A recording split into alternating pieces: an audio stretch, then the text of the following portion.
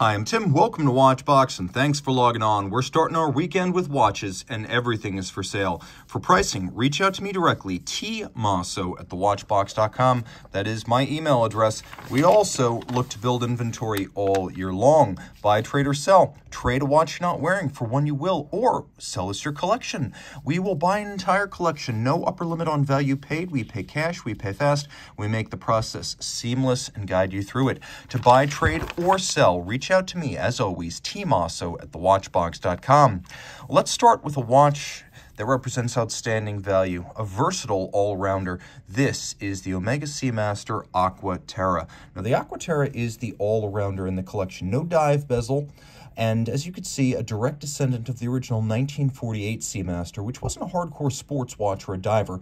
It was a water-resistant, all-around watch for a man. And this is certainly that, though at 38 millimeters in diameter, only 12.4 millimeters thick, this is one of the most compact unisex Omega options you will find. The watch is under 46 millimeters from lug to lug, and one of the few sub 13 millimeter thick automatic Omega watches I've encountered in years. Throw it on the wrist, you can see how short it is across the wrist. Easy to wear on a smaller wrist, beautifully sized, easily slipping underneath a dress cuff, and you can see that it sits beautifully with high legibility thanks to a silver white dial and blackened indices with hands to match. We have a full deployant clasp, a lovely anthracite colored alligator leather strap with a contrasting stitch. It is basically impervious to magnetism as a master chronometer, over 15,000 Gauss anti-magnetic and 150 meters water resistant. Flip it all over. Automatic caliber 8800, 55-hour power reserve, coaxial chronometer, everything a COSC chronometer is, but tested in 6 positions, fully cased up, with winding efficiency, power reserve, shock resistance, and anti-magnetism evaluated, in addition to chronometry. Stop seconds, quick set date, full balance bridge, free sprung balance for shock tolerance, a rotor bearing rather than a jeweled staff for better shock resistance of the winding system, and a tri-level coaxial direct and indirect impulse, double impulse escapement, which I believe is still the most sophisticated escapement you can buy for under $50,000. We'll do a quick lume shot, and as you can see, plenty of luminescence and all 3 hands loomed the way it should be. Now, zoom out and consider another white dial, luxury 3 option. I often call the trio of Rolex, Breitling, and Omega the luxury 3. We've got our holy trinity. This is the luxury trinity. And while many will consider Omega and Rolex to be peers, this watch from Rolex is a little bit of an underdog by Rolex standards. So compared to the subs and the GMTs and the Daytonas of the world, the Milgauss maybe doesn't get its due, but that's changing, particularly with discontinued and cult classic models like this white dial 116-400. Now, this model was made from 2007 to 2014 when it was discontinued with the arrival of the Z Blue, and the dial is truly white. It's not silver white like other Rolex references. It is chalk matte white. We have orange indices, numerals, lightning bolt seconds hand, and Milgauss script. And believe it or not, the lightning bolt seconds hand is not a postmodern flourish. The orange color is, but that lightning bolt was present on the original 1950s Milgauss 6543, and you can see right here 2 different colors of lume on the dial. That's a rarity in the world of Rolex. Now, while it's Milgauss by name, it is far more than that. In fact, yes, you do have the soft iron inner cage to channel electromagnetic flux around the escapement and the hairspring, but the reality is the combination of an anti-magnetic balance staff escapement and a niobium zirconium hairspring makes this watch thousands of Gauss anti-magnetic. So not Milgauss, not 1,000, thousands plural. How many? We don't know quite how many, but we know it is thousands today. Now, the watch is 100 meters water resistant, 40 millimeters in diameter in stainless steel, and fairly trim as modern Rolex watches go. As you can see, it's an oddity in the current Rolex lineup in that the end links of the bracelet barely project beyond the lugs, so the lug-to-lug dimension is fairly close to the actual distance across the wrist. And you can see on my 16 centimeter circumference wrist, it wears beautifully. Chronometer certified, highly anti-magnetic, shock resistant, automatic winding with a 48-hour power reserve. Again, 100 meters of resilience against water. It is a very versatile watch. It's got a 5mm click-in, click-out, easy-link, tool-free adjustment system for on-the-fly adjustments to the fit. A lovely piece that's gaining a lot of momentum on secondary markets because sometimes we only realize how much we love a Rolex when it's no longer available. Okay, sticking with our sports watch theme, but going up market, while I love Rolex, I adore Moser. I would say I respect, I revere Rolex. I don't necessarily have that heartthrob infatuation that I have with smaller and more obscure brands, but with Moser, it's definitely love. And with this model, launched in 2020, it was a love at first sight. 12mm thick, 40mm in diameter. This is the Moser Streamliner Center Second, and it has what they call a matrix green smoked dial. Now, a lot of fans of Moser call this the Green Dragon. It's long since discontinued and sold out. In fact, its successor, the Salmon Dial, is also on the verge of being sold out. And it's great because it channels the spirit of the 70s. You can see pieces of different watches and influences from different models in this watch, but you don't look at it and say, oh, that's a Royal Oak or that's a Nautilus. This is very much its own thing. Maybe there's a little bit of Ebel Sport Classic in the bracelet, that Ebel Sport Classic with that wonderfully integrated, close-coupled set of links. You can see maybe some Omega Speed Sonic chronograph, and then, of course, maybe Oris Chronoris Star in the tonneau case with the lapping machine, radio grain, maybe some of the middle of the Mark series chronographs. But this watch still very much its own thing as it all comes together. It has Globalite lume on the dial. That's ceramic-based lume. I'll show you what that looks like. The watch is 120 meters water resistant.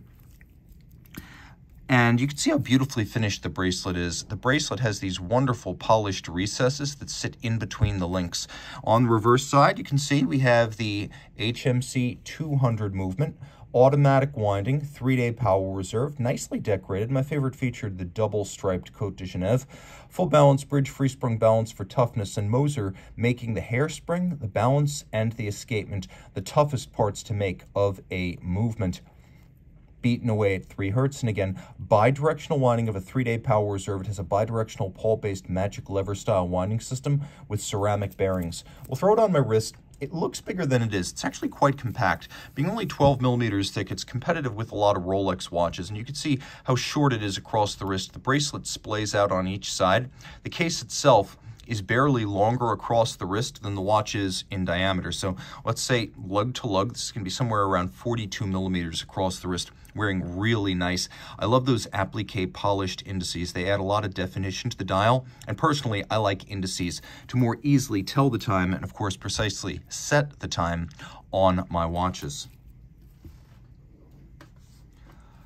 Lange & Söhne set a new mark for both movement finishing and innovation with the 1999 Dotograph. So what do you do when it comes time to update a legend? I apologize for my fingerprints here, but I was kind of all over this watch. I love Lange. This is the update to the seminal 1999 Dotograph. This is the Dotograph Up-Down, released in 2012. It's now 41mm rather than 39. It has a power reserve indicator on the dial, whereas previously there was none. And it features a 60-hour power reserve, where previously the power reserve was 36. Now you can see the power reserve index moving as I wind the watch. It is a flyback chronograph, which means you can time events that occur in rapid succession. When you get to the point that you need to reset, you reset and restart all in one action. No need to stop, reset, and restart. With the flyback, the action is instantaneous. The dial is made of sterling silver and then galvanized black. The frame for the date, the hands, the indices, all of those are white gold. And perhaps surprisingly, for a dress watch, it is fairly well lumed. Flip it all over. By the way, you can see this platinum case, imposing in its scope, and equipped with an optional extra, rarely seen on the Dotograph, a full matching deployant clasp in platinum. This watch comes with a pin buckle, so someone opted to go all in for a few $1,000 at the dealer and upgrade his watch with this buckle, and the next owner will be the beneficiary. Flip it over. This is the caliber L9516, the 6th revision of the movement that originally bowed in 99. Lots to highlight here. You can see the combination of the column wheel and the lateral clutch. We have jewels set in golden chaton, themselves fixed into the bridges by blued screws. Note we have both black polished and fire blued screws. The golden parts of the movement are nickel, copper, zinc, with the copper giving them the golden hue. That's the material known as German silver. All these silver parts that are silvery white are made of steel. You can see they're satinated or black polished on their top and mirror beveled on their edge. The same is true of the German silver bridges. Black polished swan's neck, fine adjustment mechanism. Take a look, another change from the original dotograph. The balance is now free sprung and variable inertia. We still have an overcoil hairspring and a 2.5 hertz beat rate. Column wheel feel here is divine and outstanding. And you will note there is an instantaneous minute jumper with a pawl and wheel. The clutch itself features both sharp inward angles where bevels meet and sharp outward points where bevels come to a point. All of this very impressive. And of course, we have a wonderful push-button system, so you can toggle the panorama datum, which, believe it or not, began life as a JLC patent that was given to Lange as a gesture of friendship in the early 1990s. This is a monster, and I want to assure you that it still fits fine on a smaller wrist. On my wrist of 16 centimeters circumference, I can wear the Dado up, down, or the original Dado. It's purely a matter of whether you want the extra power reserve, complication, and again, this huge upcharge addition, the full clasp, that really makes this watch a little bit unusual, almost unique, as most of these do feature a pin buckle rather than a clasp. Okay, I'm going to show you something very simple and then something monstrously complicated. If you've ever heard of the crash de Cartier, you know two things. One, its origin is shrouded in macabre mystery.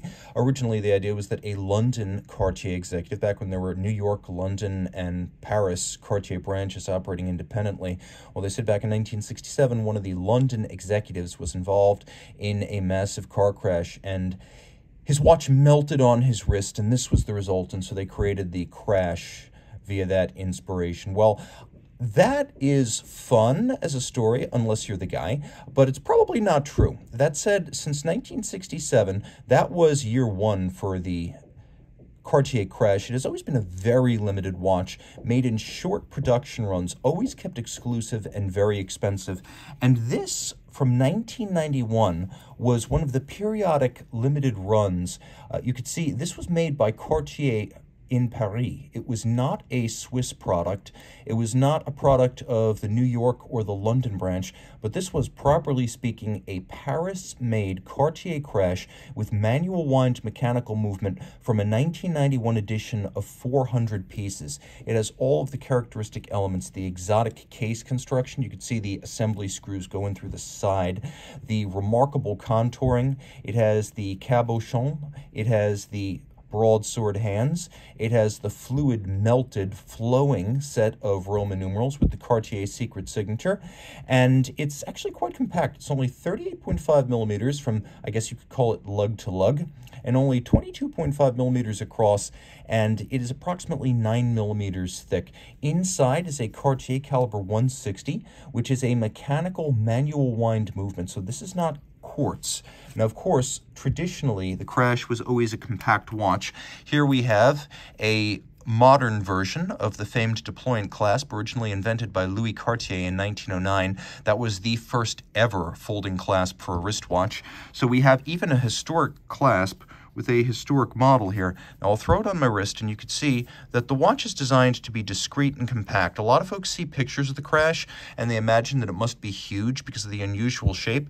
In fact, it is quite petite. It'll wear well on a male or a female wrist, and perhaps what was considered to be unisex by the standards of 1991 is a bit quaint today. But then again, you're staring at a legend.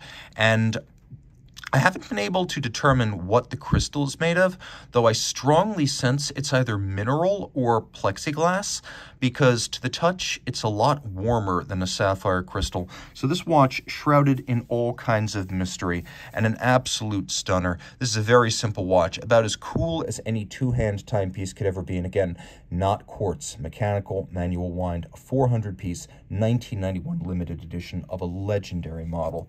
Now, something very complicated. And I do mean very complicated.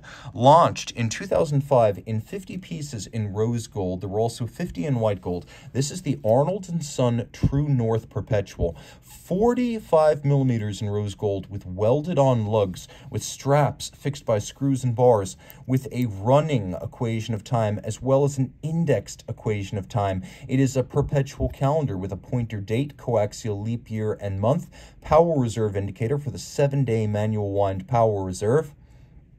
And then you can see how I'm able to set the longitude down at the bottom. Now, what our equation of time does is it shows you the difference between solar noon and true noon. It shows you the difference between solar time and mean clock time all the time, but the easiest way to understand it is at noon. Solar noon is the time when the sun is directly overhead, but every point within a time zone doesn't have the exact same moment of solar noon, as you will see the sun overhead at different times in different places within one time zone. So in order to get mean time for one time zone, we take the average of all the times in that zone. You know that from east to west in a time zone, the sun's in different places at different times. So clock time is that mean time. That time we agree is the one and only time throughout a time zone. Whereas solar noon is going to be much more dependent on your specific longitude. So what this watch does is it shows you the difference between the two, and that difference typically ranges from plus 15 minutes to minus 15 minutes year-round, and it coincides 4 times a year. So now what happens here is if you set this watch to winter time or standard time, you set the equation of time, the running equation of time correctly, and then you set the longitude. What happens if you point the equation of time at the sun at true solar noon is that this little index, true north, will point to true north. So by using the equation of time and the position of the sun, you can use this watch to gauge true geographical north.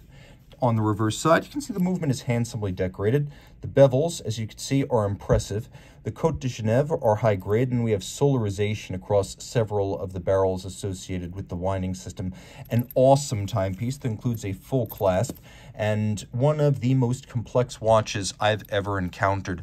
This is almost like one of the high celestial complications from Patek Philippe, and you can see it wears broad at over 56 millimeters lug to lug. This watch only wears right on a wrist of 17 centimeters circumference or larger, though as you can see, it's not overly thick, but it is beautifully built and monstrously complicated. 2 equations of time, a power reserve of 7 days, and a perpetual calendar, and only 50 of these manufactured. Or I should say, lovingly handcrafted in La Chaux de Fonds. Hodinkee has done several collaborations with Resence, which is a Swiss-Belgian hybrid. The watches are designed in Belgium, built in Switzerland. Back in 2017, Hodinkee, the American watch blog, did this with Resence, a 20-piece stainless steel limited edition. This is the Resence Type 1H, H for Hodinkee. A couple of different things. It's half a millimeter smaller than a typical Type 1, so 41.5 millimeters. You can see instead of the wire lugs, it has conventional lugs. All of it is satin polished for a more subdued look. You can see the sapphire arcs out over the edge of the case. And the watch is nice and thin, at only 12 millimeters. Now, the dial is made of German silver, but it has a nickel anthracite coating. The movement total is 40 joules. The ETA 2824 base only has 25 joules. So with over 100 parts and 15 joules, this Resence orbital convex system dial module is very much a second movement atop the movement. This is Resence's watchmaking contribution to the project. Crownless, you can see it's set, and, if you wish, wound using the case back, though it is an automatic winder. Now you can see how, turning the case back here, I am able to rotate the indication of time, and it is a regulator. Actually, we have a 7-day indicator, 7 days, 7 semicircles, or 7 arcs, I should say. Take a quick look. Now you can see that the minute hand is pointing to 60, the hour hand is pointing to 1, and you can see that the day hand is just slightly past the middle of the second solid arc. That means we are looking at 1 p.m. on a Tuesday afternoon. So that's how you read the watch. Now, take a quick look in the dark. It does have a surprising amount of lume, though it is the black variety of superluminova, and it fades fairly quickly. But in some ways, it's easier to see the dial. You can see how everything moves in concert, rotating on its own axis, but also relative to each other. And you can see that it's also a regulator, as we have our seconds right here, we have our minutes right here, and then we have our hours down at the bottom. So by separating the three, we also get a regulator dial. And it has an automatic winding 36-hour power reserve. It's got 3 straps, shell cordovan, so a horse hide leather strap. It's also got a Resence gray strap in leather and a textile strap with Velcro, plus a Resence frisbee that comes with the boxed set. Yes, a plastic Resence frisbee. And although it is 49 millimeters lug to lug, because it is so thin and so light on the wrist, it'll wear on a wrist as small as 15 centimeters circumference, maybe even 14, and I'm really enjoying the fit and the feel of this one. Okay, jumping straight into something very different. We're talking about collaborations between American-based companies in the watch space and Swiss independents. Well, Hodinkee had its Resence here. Oster Jewelers of Denver has created a 10-piece limited edition with Armstrong from the System 78 collection here. We have the Resence Gravity Equal Force. Now, what you have here is a 41 millimeter watch with a motor barrel, like a pocket watch, where the barrel arbor actually drives the time rather than the toothed edge of the barrel. It also has a stopworks where we have a power reserve indicator sitting on top of a Maltese cross stopworks. So the power reserve indicator keeps track of your 72-hour power reserve, which is wound either manually or using this micro rotor up at the top. The 72-hour power reserve is only the middle of the mainspring's wind. So in theory, this could run for about 1/3 longer than it does. But by cropping off the beginning of the power curve of the mainspring when the power is surging and the torque is very high, and cropping off the end when the torque begins to drop too low, Armstrong has created a completely flat torque curve, achieving constant force from the barrel to the escapement without the use of a remontoire, a differential, or a fusee. So we have a constant force system here that does not include bulky and complex and expensive secondary devices, and this is very clever. The stopworks will prevent the watch from running at the extremes of its mainspring wind. You can also see guilloche on the base plate, and then on the dial as well, as Kari Voutilainen completed the guilloche. He actually created the designs and completed the work on this model. 41 millimeters in rose gold. This Gravity Equal Force is a 10-piece limited edition from Oster, and you can see a number of little elements. What at first glance appears like it might be thread on the strap is actually a small braided wire of rose gold on each side. And then it is a custom Jean Rousseau strap made in Paris. Jean Rousseau is, among others, the OEM supplier to FP Journe. So you see alligator leather in a lovely faded blue that perfectly matches the dial. Take a look at the finishing here. Look at these sharp interior creases where the bevels meet. 1, 2, 3, 4, 5, 6. Turn it all over. 7, 8. Many different finishes here. A free-sprung balance for durability. You can see it is 1 out of 10. The beveling on the bridges is outstanding, but then we also have media blasting, brushed satination, Côte de Genève, and engine-turned perlage. It is a beautifully decorated watch, and it includes a little plaque at the bottom. People ask, why do these Armstrong watches include the so-called chin? That's actually a platform for engraving and customization if you wish to personalize the watch. Now, at 41 millimeters, the watch does wear easily. It's fairly thin, though it's sheer in case profile, and it fits easily on my wrist. Constant force, power reserve indicator, stopworks, Kari Voutilainen guilloche, 10-piece limited edition, and movement finish that is second only to very elite few. This is an outstanding example of independent watchmaking at its best. Today, though, I'm going to end with 2 monsters from Vacheron Constantin, and they're both very simple watches, maybe even deceptively simple. In 1955, Vacheron Constantin turned 200, then as now, the oldest continuously operating Swiss watch manufacturer, and of course, it was ripe for commemoration. So for 200 years, they released the anniversary reference 6099, powered by a then brand new ultra-thin manual wind caliber 1003, itself developed by JLC for Vacheron and Audemars Piguet. And this watch debuted in late 2009 for the 2010 model year. It is the Historique Ultra Plat, and it is the 1955 tribute. The Historique Ultra Plat 1955 is 36 millimeters in diameter in rose gold. As I measure it, it is only 4.1 millimeters thick, with a super sophisticated case construction and an incredibly compact 42.2 millimeter lug-to-lug span. Flip it over, and you can see the modern-day descendant of that original caliber 1003. This is the 1003/4, and there have been some upgrades. First and foremost, the movement is now made of solid 18-karat gold. You can see on the bridges, just like FP Journe, the movement is made of solid gold. Unlike FP Journe, the movement is also Geneva hallmark. So, ultra thin at 1.64 millimeters thick, this movement is intricately finished and immaculately decorated, yet still 5-position adjusted. Look at the solarization, the stripes, the mirrored beveling, the inward angles, the outward angles, the engine turning. Look at the black polish on the extended regulator index and the Geneva-style stud holder. Look at the solarization on the ratchet wheel and the crown wheel core, the black polish of the click and the click spring. This is as good as it gets. And being 36 millimeters, it is quite a bit larger than the original reference 6099, which was 32.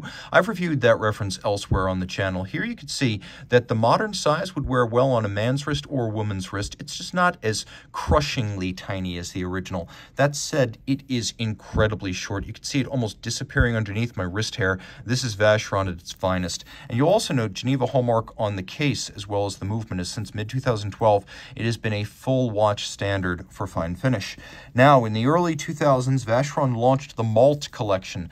At the time, not a collection of tonneau cases, as it would later become, but a collection defined by lovely flared and stepped lugs. This is the Malt Skeleton, 35.5 millimeters in diameter in yellow gold.